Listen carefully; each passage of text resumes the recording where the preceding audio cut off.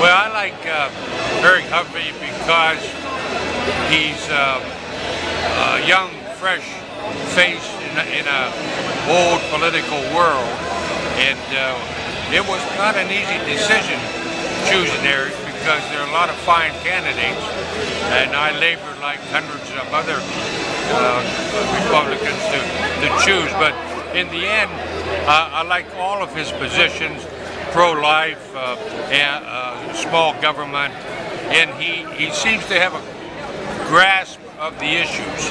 He seems to be understanding all of them in a comprehensive way. He has experience financially, certainly, to do the job, and I think his ethics are above board, and he's a hard worker, and I just recommend him. I recommend him and others to look into his campaign and his plans for Washington, and I think you'll like him. Thank you.